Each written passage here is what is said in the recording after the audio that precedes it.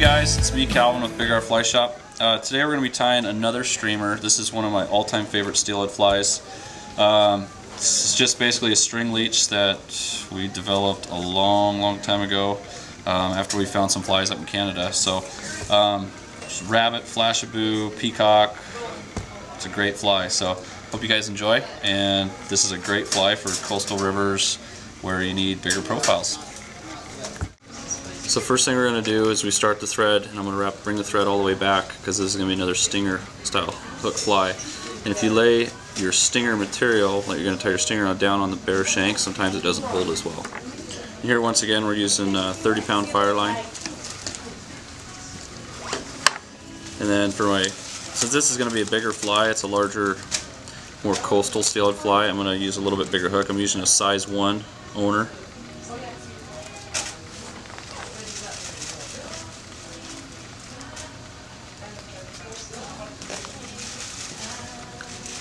And I'm looping it on here, and this fly is going to be about 4 to 5 inches in total length. You can see with that fire line, that hook stays nice and straight. Any other material like spider wire, it sags really bad.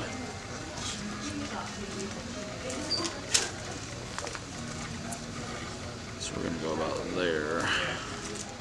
And I fished this fly quite a bit on the Skagit. Done really well with this fly up on the Skeena system. And the Dean River, this fly actually did awesome. So I think any steelhead river where they like larger flies, you can't really beat this fly. So next thing I'm using is just black rabbit strip here. And you could tie this in various colors. I really like black and purple or black and blue for this fly. It seems to work the best for me. So we have the black rabbit strip. You want to kind of measure it out to where it just comes to the end of your stinger hook. And then I'm actually going to put some flash on first, and the flash is going to go underneath this black rabbit strip.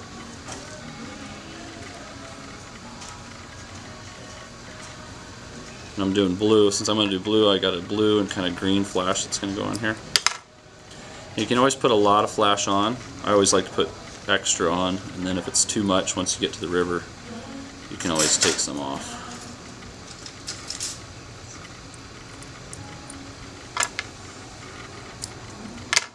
So I'm laying this rabbit strip right on top, and I kind of pinch the rabbit strip and wrap it around the shank of the hook. Just make sure it's centered so everything's going to come right over the top nicely here.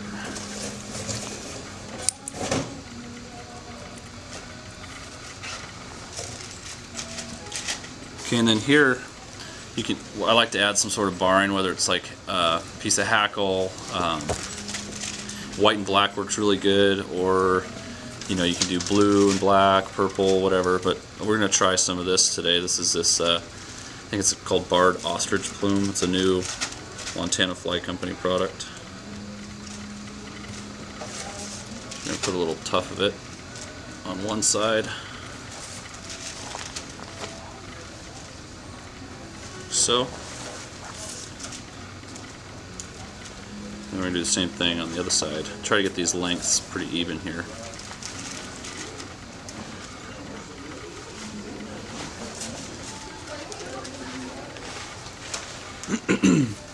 Alright, next step is we're just basically going to spin bunny up to the front. And when you wrap this bunny on the hook, what it's going to do is you have a nice skinny profile on the back, and then this section of the fly is going to be really fat in the water, so it actually creates a really fat-headed fly, like so, and then it tapers down as you go to the back. And I don't know, almost has like a sculpin look in the water, which I think works really good.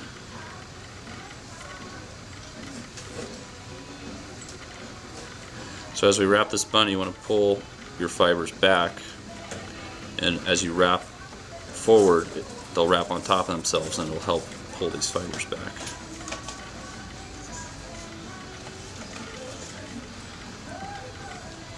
You guys tying some flies? So then as you wrap forward,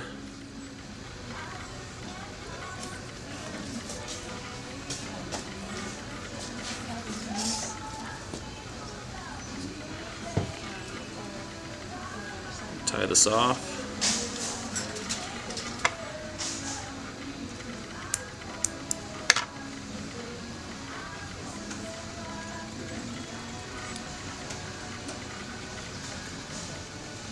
Alright, next thing we're going to do, and you can do this at any process, but I'm just going to put eyes on this fly. So I'm going to flip this over.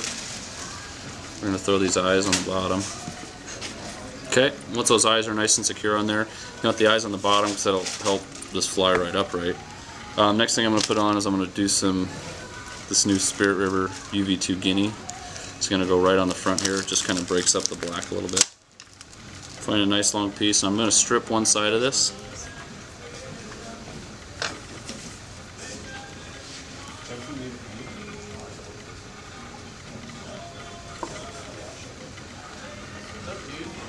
It should be enough just for 1 or 2 wraps.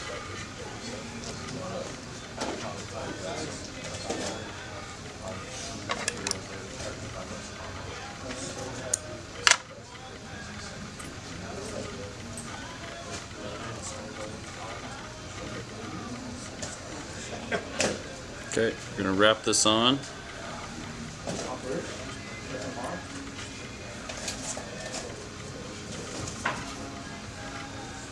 So,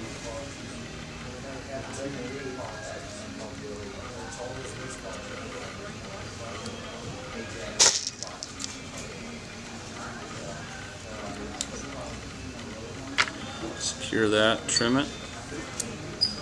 This fly is just about done. The original fly, that's all we just left it like that. This fish is just fine. But I always like to put a little finishing touch on here, a little more bunny over the head. So here you can add any color bunny that you want on this. And what we're going to add here is I'm just going to do more black, but you can, if you want to make like more of an egg sucking leech look, you can put on whatever, pink, purple, red, orange. I'm use a dubbing loop here.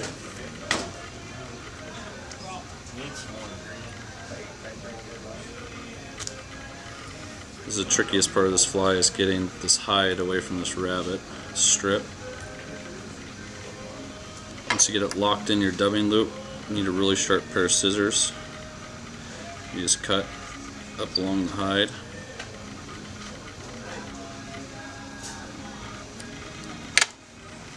Then once it's just the rabbit on there, you just spin it to create this nice dubbing brush, which you can buy now.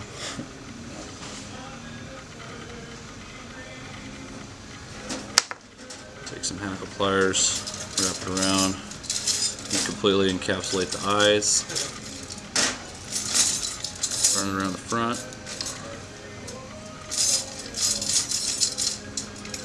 Tie it off.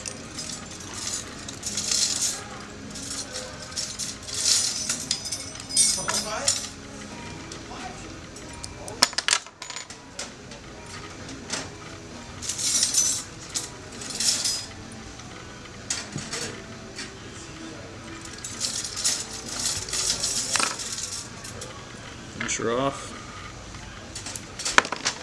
Then I like to trim up this head a little bit just so it's not so crazy and wild.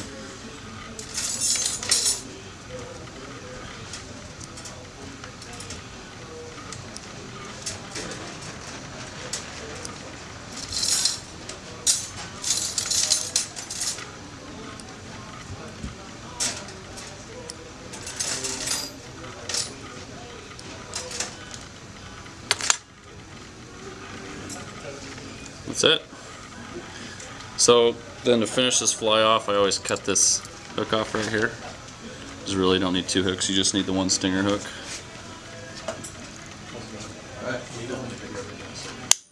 Then I cut that off. And there you go, that's your fly right there.